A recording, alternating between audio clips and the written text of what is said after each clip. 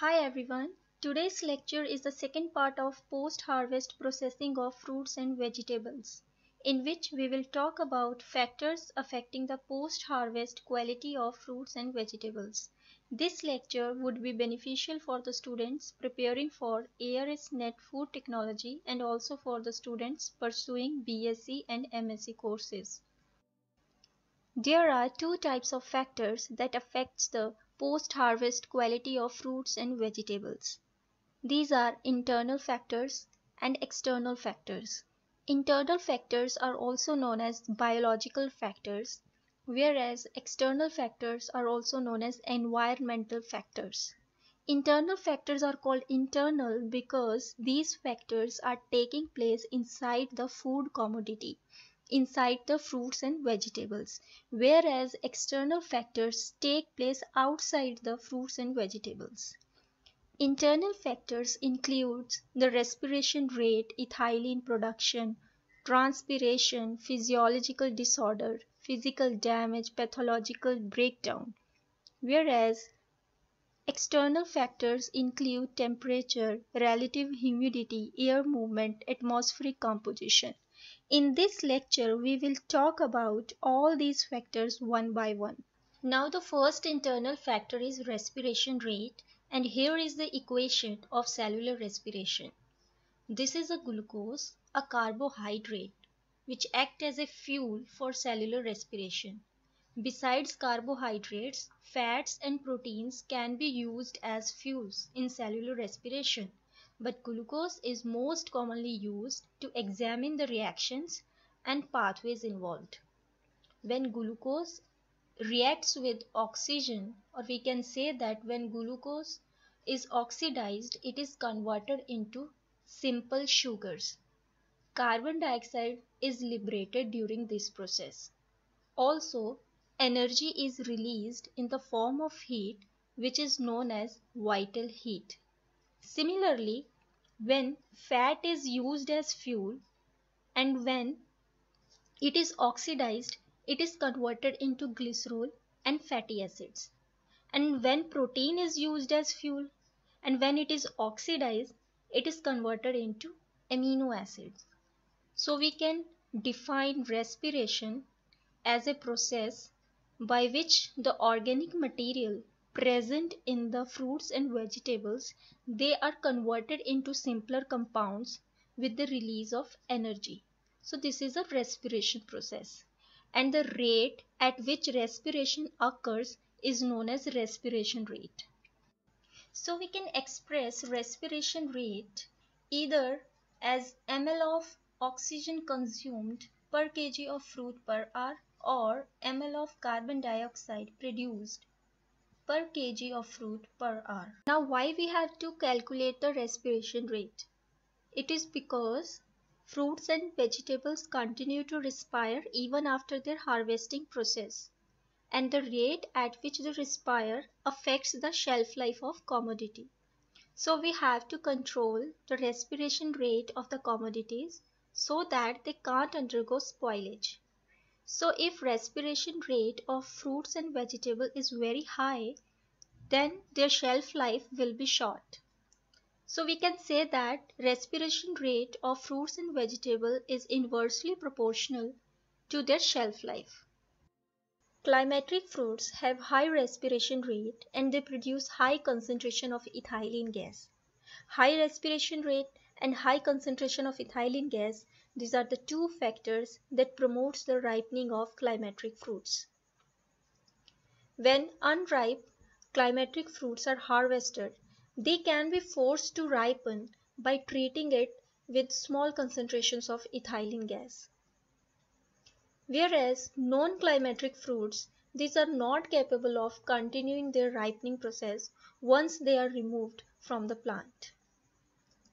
They don't display high respiration rate, they don't produce high concentration of ethylene gas. And they can't be forced to ripen by treating with small doses of ethylene. So this is the basic difference between the climatic fruits and non-climatic fruits. These are the examples of climatic fruits and non-climatic fruits. Now this is a graph between the rate of respiration and different stages of life of both climatic and non-climatic fruits.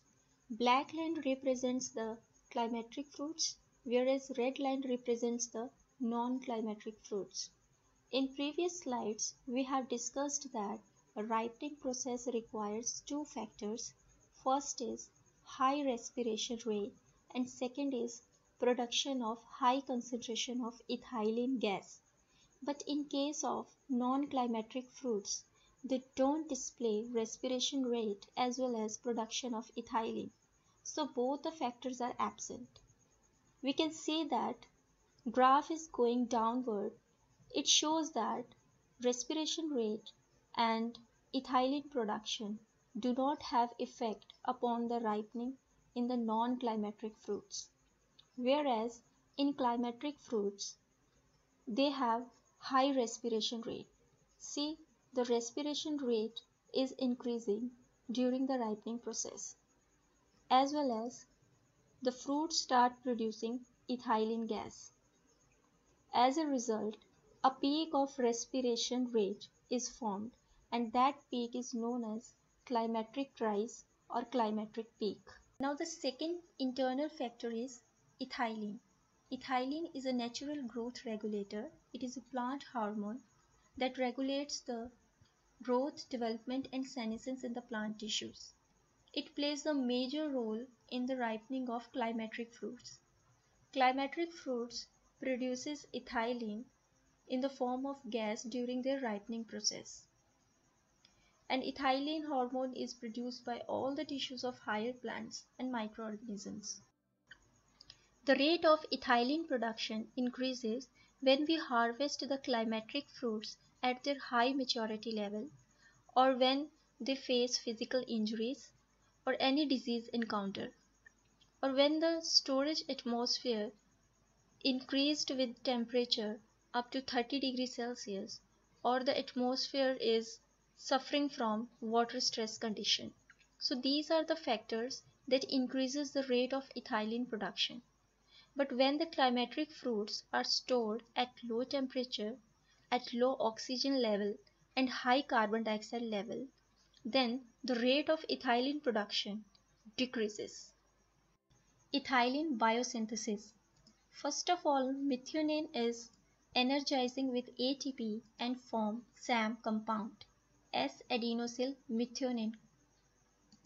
In the presence of ACC synthase, SAM compound is converted into ACC compound, 1-aminocyclopropane 1-carboxylic acid. In the presence of ACC oxidase, the ACC compound is oxidized and converted into ethylene. So this flow chart is very important for ARS-NET exam point of view. Now the third internal factor is transpiration.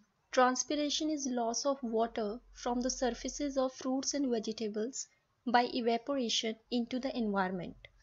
So the outer covering of the commodity is responsible for the regulation of water loss. Transpiration causes different kinds of deterioration in the commodities like nutritional quality loss, quantitative loss, textural quality loss, loss in appearance.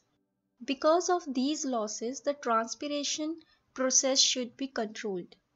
It is controlled either by treating the commodities with waxes or other surface coatings or wrapping with plastic films, because a coating of wax or wrapping with plastic film will seal the moisture and not allow to evaporate from the surface of commodity.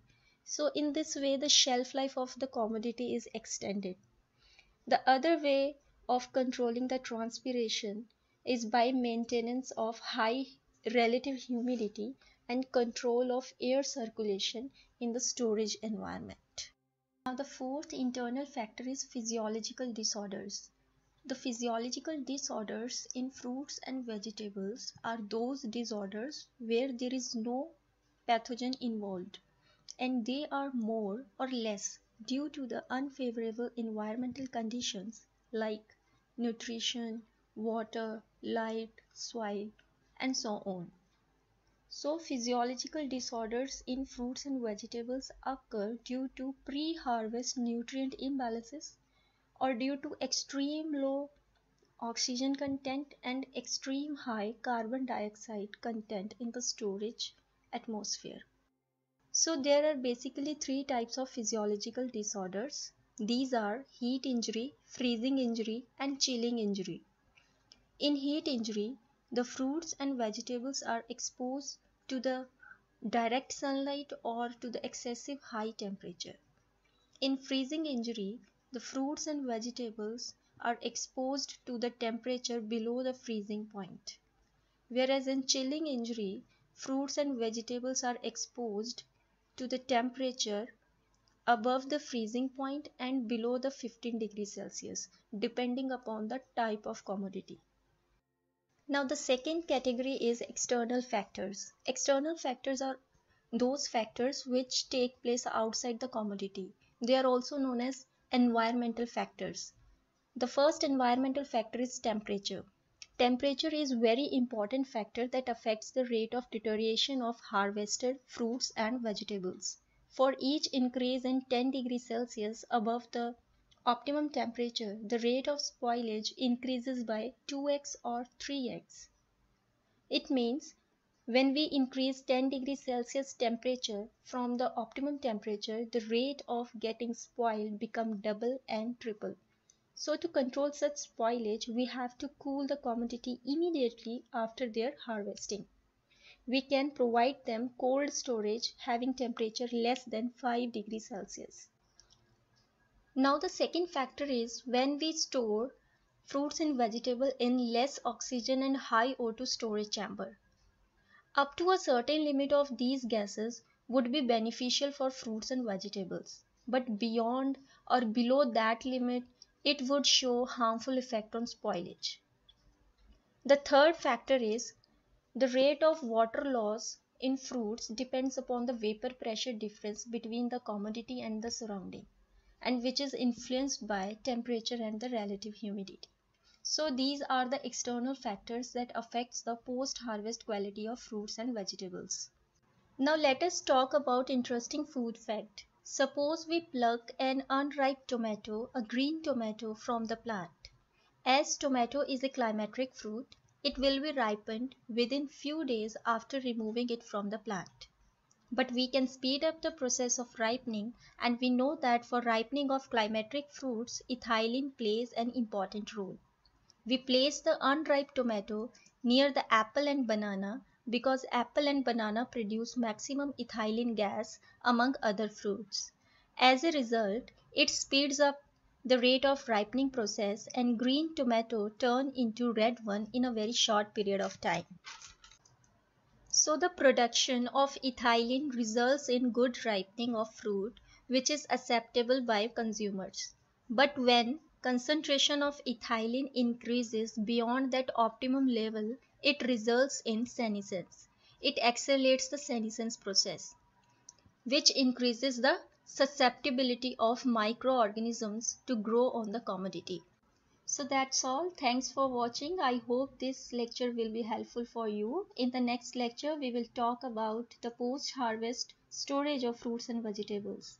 You can follow me on Instagram. My Instagram ID is foodtechworld, where you can find interesting updates related to food technology.